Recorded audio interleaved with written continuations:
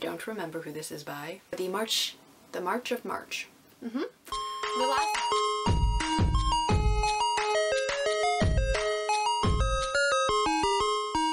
Hello everybody, it's your girl Jay, and today I am here with my March wrap up for 2023, part 2. I read a total of 11 books. If you are interested in the first 5 that I read, I'll leave part 1 down below for you to check out. But without further ado, let us get started. The first book that I have, we're going to start off with a bang, is Send in the Clowns by Molly Lekovich. I said it right, I think. I always say her name wrong. But I gave this a 5 out of 5 stars. I am obsessed with everything Molly has ever written, and I will continue to be obsessed with anything Molly writes because I just think she is such a fun author. But this one follows Bunny Reed, who attends a pop-up circus with her roommate one night. This show ends up changing her life forever when the clowns, Spencer, Eddie, and Alex, take a little interest in her. Like I said, at this point we should just assume that anything Molly writes I am going to give a 5 out of 5 stars because it is just chef's kiss every time to me. Her writing is just extremely witty and you will find yourself laughing out loud from the banter between her characters. She also has a way of writing extremely unlikable characters. I'm looking at you, Alex.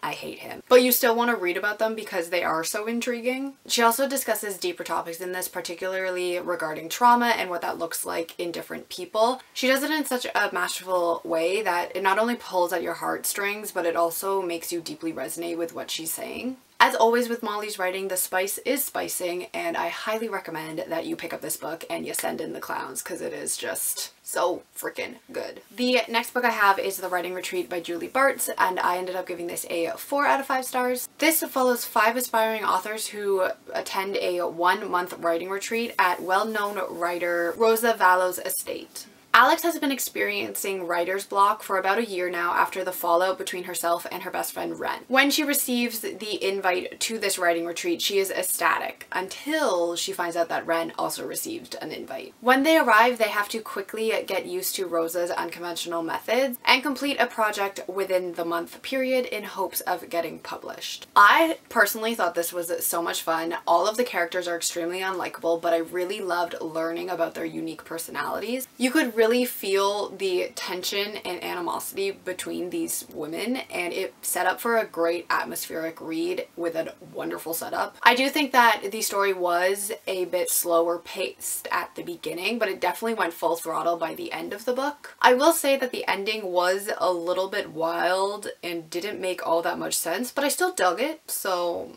I'm not mad about it. This definitely did not feel like a debut novel to me, and I am definitely intrigued to pick up more of this author's work in the future, so I ended up giving it a 4 out of 5 stars. The next book I have is Confess by Colleen Hoover. I ended up giving this a 3 out of 5 stars. This follows Auburn, who lost her first love at the age of 15. At 20, she moves to Texas in the hopes of starting a new chapter in her life, and that's when she meets Owen Gentry, who owns his own art studio, and she ends up working for him. She quickly realizes that she is quite attracted to him, and things kind of develop from there. I actually read this in one sitting. I mean, I did have COVID, so I couldn't go anywhere, but it was a very addictive read. I was not the biggest fan of Auburn. She was alright, but I do wish that she had more of a backbone and stood up for herself. I thought Owen was an okay character, but I found it very weird that he kept going on and on about how he deserved Auburn. Like, I don't even really know what that means. Like, what do you mean you deserve her? Because you don't seem to be all that good of a person.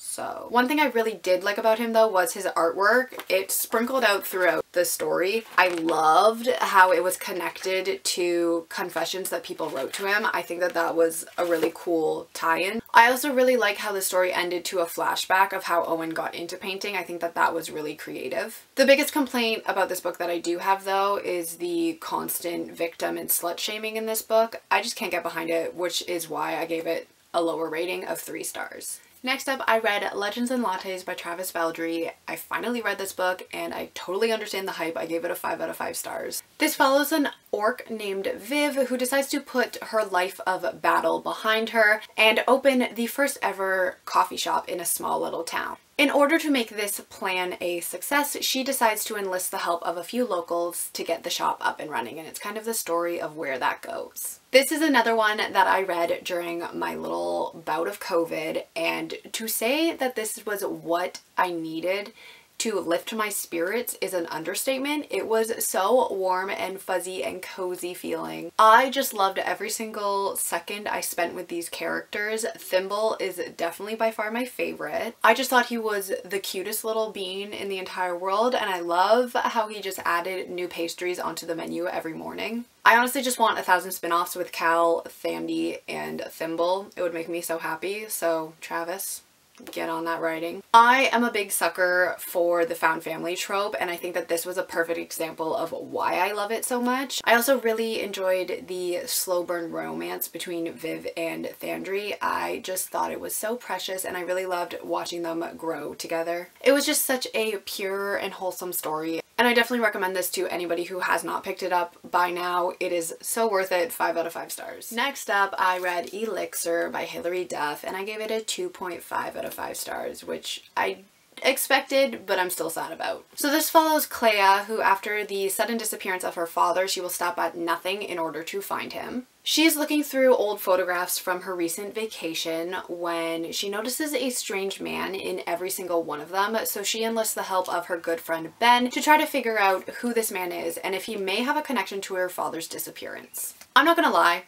I literally only bought this book because my girl Hilary was the author, and I'm not gonna say it was a bad book, but I'm also not going to say it was a good book. I do think that the concept was fun and the whole idea of the elixir of life was interesting, but I do think that it could have been executed a little bit better. I just found it so predictable that it definitely did take away from the enjoyment of the story for me. I also just wasn't a fan of the love triangle or either relationship that Clea found herself in, so that kind of made it hard to root for either one of them. I also wasn't the biggest fan of the ending and do wish that it had been different, but that may just be me. But yeah, it was not exactly my cup of tea, and I ended up giving it a 2.5 out of 5 stars. The last book that I picked up for the month of March was Lucy Foley's The Paris Apartment. I ended up giving this a 3 out of 5 stars. So this follows Jess, who, needing some time away from her life, she decides to jet off to Paris to visit her older brother, Ben. When she arrives, she realizes that Ben is missing, so she decides to ask the occupants of this apartment if they know Ben or where he may have gone to. Jess quickly realizes that there is some information being withheld and secrets being kept, and so she decides to investigate further, and it's like the story of that. I really wanted to like this book, but I found it to be so stinking boring for the majority of the story. It really didn't pick up in pace until the last 25% of the book. I did